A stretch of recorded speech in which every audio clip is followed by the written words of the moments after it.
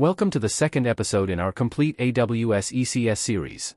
In the previous video, we covered the most important concepts of ECS to give you a solid understanding. If you haven't watched it yet, I highly recommend starting there. The link is in the description below. Starting with this video, we'll move into the hands-on part of the series. So, let's begin by understanding the core components of Amazon ECS. There are 4 core components in Amazon ECS that you need to understand. We will discuss them in the order below. First one is ECS Cluster. Second, ECS Task Definition. Then, ECS Task. And ECS Service. In ECS, all these components work together to define what your containers do, where they run, and how they're managed efficiently. So, in this video, we'll take a closer look at the ECS cluster, and we'll walk through the process of creating an ECS cluster from scratch. Let's break down what an ECS cluster really is. First, an ECS cluster is a logical container for managing your compute resources, either EC2 instances or Fargate tasks. It acts as the execution environment, meaning this is the place where ECS launches, runs, and manages your tasks and services. Importantly, it doesn't directly store containers. Instead, it keeps track of where containers should run and helps ECS schedule them on the right infrastructure. Every ECS task or service must run inside a cluster. You can't deploy anything in ECS without associating it with a cluster. And finally, a single cluster can support multiple services and tasks at the same time. So, you don't need a new cluster for every app, you can group related workloads together for better resource utilization. To make it easier to understand, let's use a real-world analogy. You can think of an ECS cluster as an office building. The office building provides the space and essential resources, like rooms, desks, internet, and electricity, but it doesn't actually do the work. Similarly, an ECS cluster doesn't run containers itself, but provides the environment, using EC2 instances or Fargate, where containers can run. Just like employees must work inside the office building, all of your containers must run inside the ECS cluster. Nothing operates outside of it.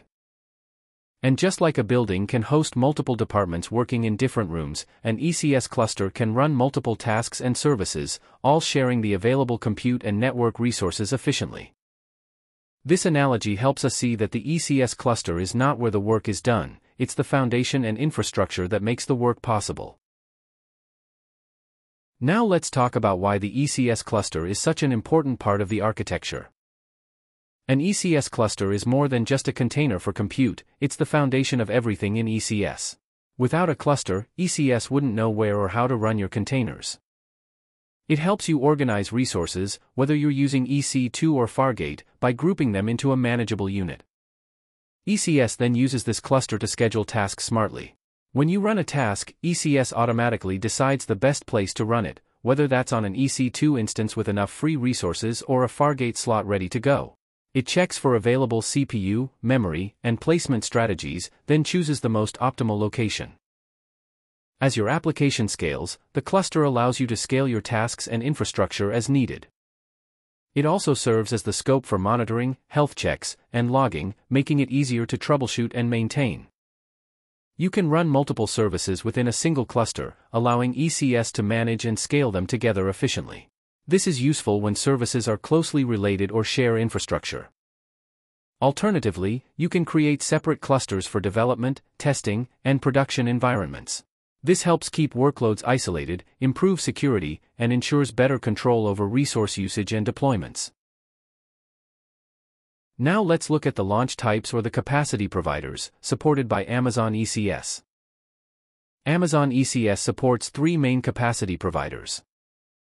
First, we have the EC2 launch type, where you manage the underlying infrastructure by yourself using Amazon EC2 instances. Second, there's the Fargate launch type, which is serverless, you don't manage the infrastructure at all, just the tasks. And finally, there's the external launch type, which lets you run ECS tasks on your own on-premises servers using ECS Anywhere. To understand the EC2 launch type, let's go back to our office analogy. Think of it like renting and managing an entire office building yourself.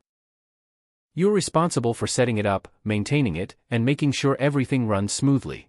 You decide everything: the layout, the desks, the the power, the internet, and even cleaning.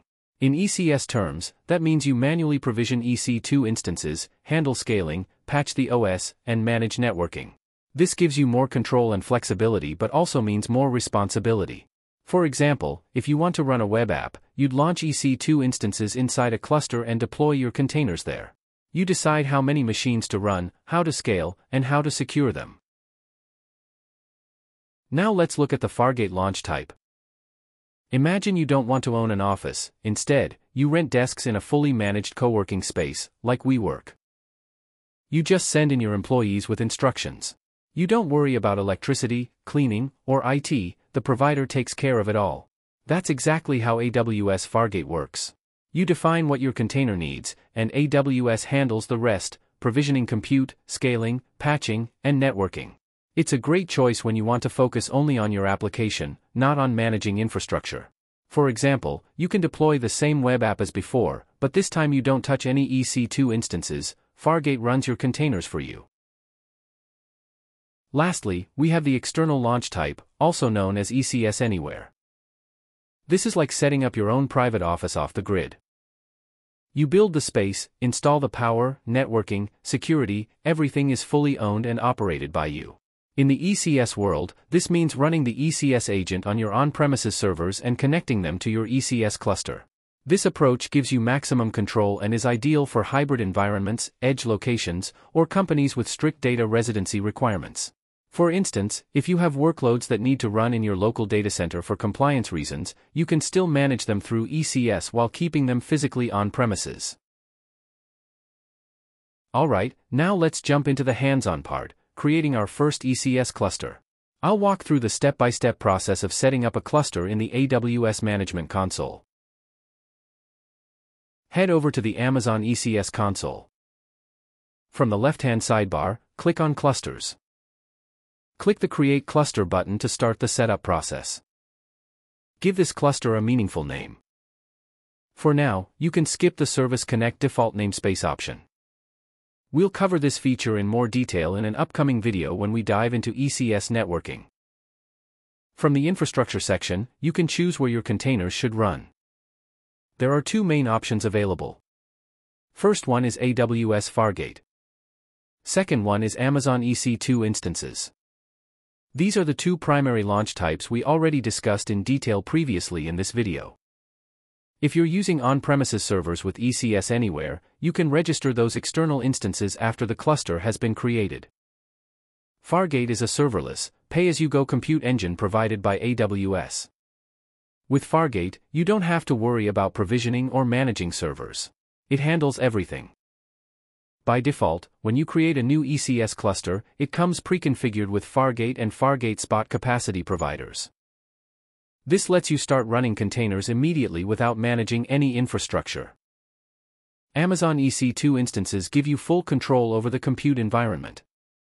You choose the instance type, how many instances to run, and you're responsible for managing that capacity, including scaling, updates, and security patches.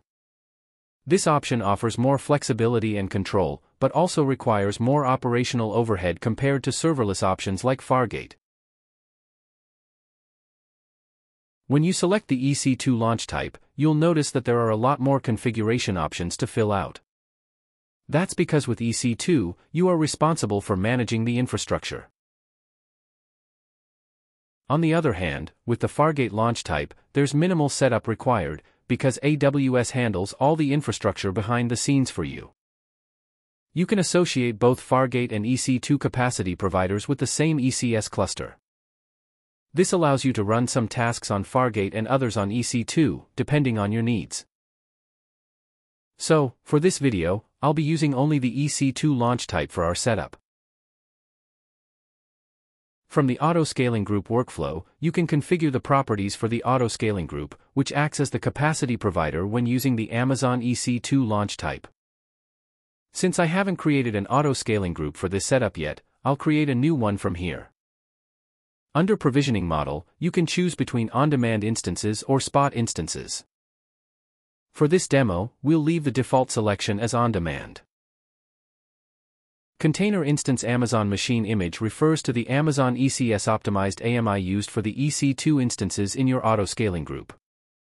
These AMIs come pre-configured with all the necessary ECS agents and settings. For this setup, we'll leave the default selection. Leave the default selection for EC2 instance type. EC2 instance role is the IAM role assigned to the EC2 instances in your ECS cluster. It grants the necessary permissions for the ECS container agent and Docker daemon to communicate with ECS and perform actions on your behalf. For this demo, I'll create a new role specifically for this setup. Desired capacity refers to the number of EC2 instances your auto-scaling group will start with. You also set the minimum and maximum number of instances to allow scaling within that range. For the group to scale out, the maximum must be greater than 0. For this demo, I'll set the minimum to 1 and the maximum to 2 instances.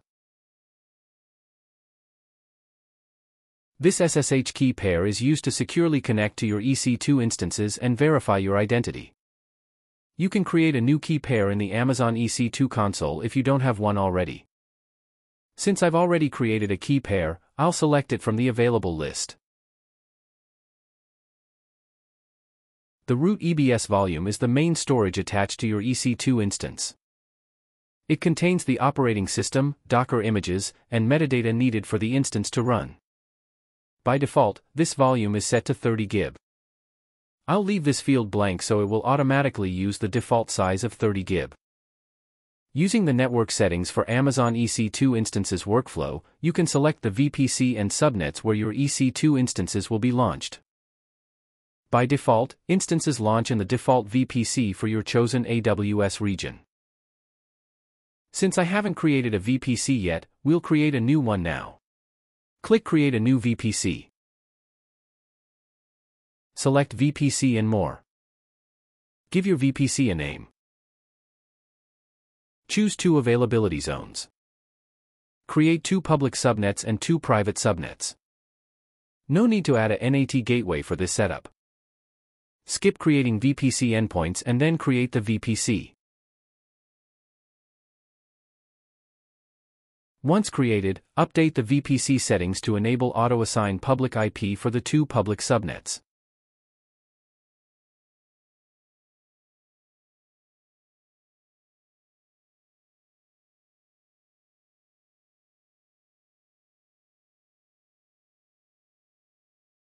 Now, go back to the ECS console, refresh the drop-down list, and select your newly created VPC.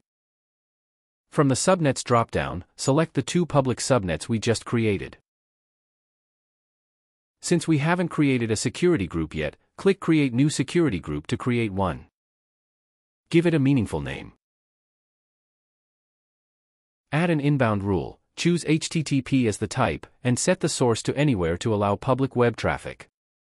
This security group controls network traffic for the EC2 instances running your containers, not for the containers themselves. Auto-assign public IP option controls whether your EC2 instances get a public IPv4 address. Instances need a public IP if they must be accessible from the internet.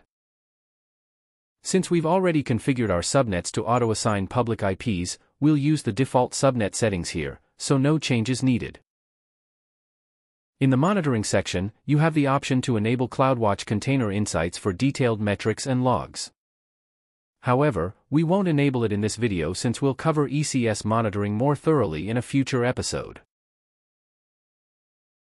Encryption settings are important for securing your data, but we won't cover them in this video. We'll dive deeper into encryption and other security best practices in a future video focused on ECS security. Tags are labels you can assign to your ECS clusters to help organize and manage them, especially useful when you have many clusters. In this demo, I'll add a simple tag called ECS POC. You can see these tags on your ECS cluster page under the Tags tab. Since we've completed all the configurations for our ECS cluster, let's go ahead and create it.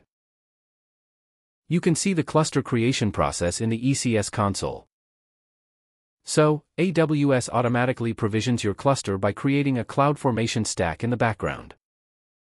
We'll cover CloudFormation in a separate video series, so I'm not diving into it now. Once the cluster is created, notice that there are no tasks or services running yet inside the cluster. Because we selected the EC2 launch type, AWS has launched the EC2 instances and created an auto-scaling group as part of this cluster setup. If you go to the EC2 console, you'll notice that an EC2 instance has been launched automatically. You'll also see a new auto-scaling group created for this setup.